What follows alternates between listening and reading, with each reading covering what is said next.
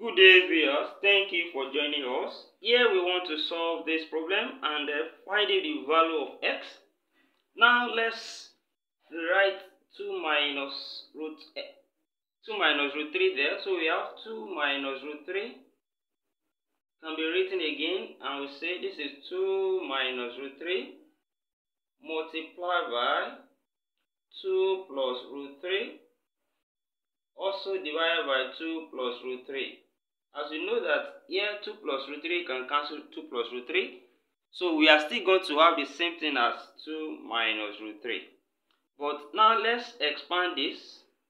We can expand this one. They are conjugate sort there.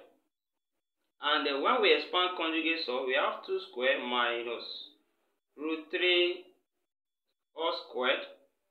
Then over 2 plus root 3. So what we have done here is expanding this bracket, so which will give us, here we are going to have 2 squared, that's 4 minus 3, square we cancel square root, then over 2 plus root 3. So here we are going to have 4 minus 3, that's 1, over 2 plus root 3. That means our 2 minus root 3 can be replaced with 1 over 2 plus root 3. Then this equation can be written again as 2 plus root 3 all raised to power x. Then plus, instead of writing 2 minus root 3 now, we can write 1 over 2 plus root 3. So 1 over 2 plus root 3 all raised to power x, then equals to 4. So from there now, 1 raised to power x and 2 plus 3 raised to power x. So 1 raised to power x is still 1. We can write it again and say this is 2 plus root 3 all raised to power x. Then plus 1 over 2 plus root 3 all raised to power x. Then equals to 4.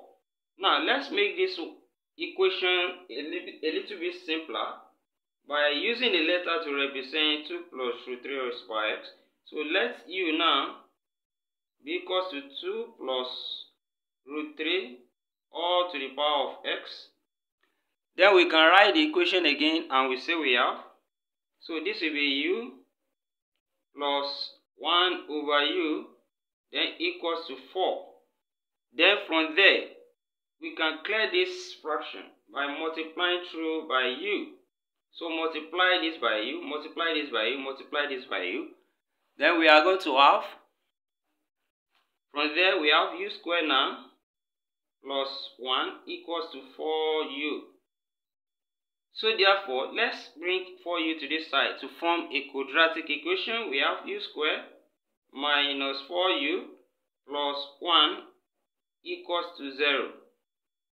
Now we can solve this quadratic equation using the formula method. Here our a is 1, coefficient of u squared, that's 1, b is minus 4, coefficient of u, and c is 1. So using the formula, that is quadratic formula, from there we can say u will now be equals to minus b, that's minus 4, plus or minus square root of b squared, that's minus 4 squared, then minus 4ac, that's a is 1, then c is 1, then all over 2a, 2 times 1.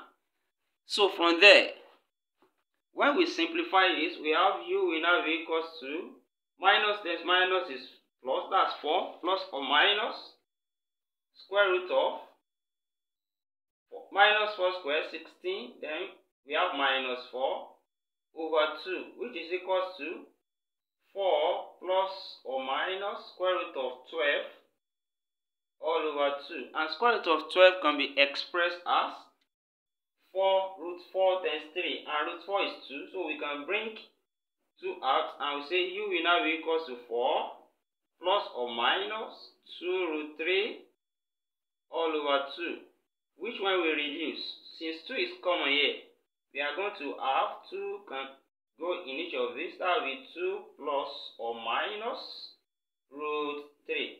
So our u is 2 plus or minus root 3. So we have 2 values of u. That is u.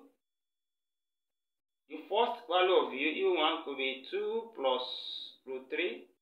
And the second value, u2 will be equal to 2 minus root 3.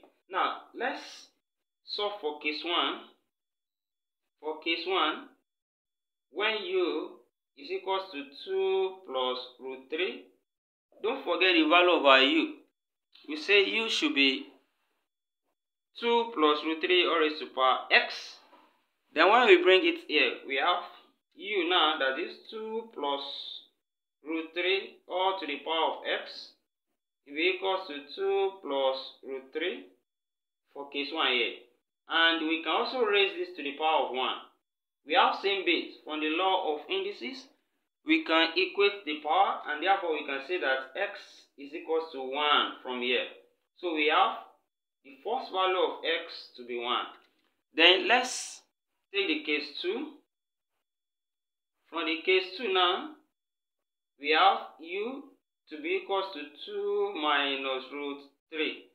And from there, our u is still 2 plus root 3 all raised to the power of x equals to 2 minus root 3. And don't forget that instead of writing 2 minus root 3, we have already seen that our 2 minus root 3 can be written as 1 over 2 plus root 3.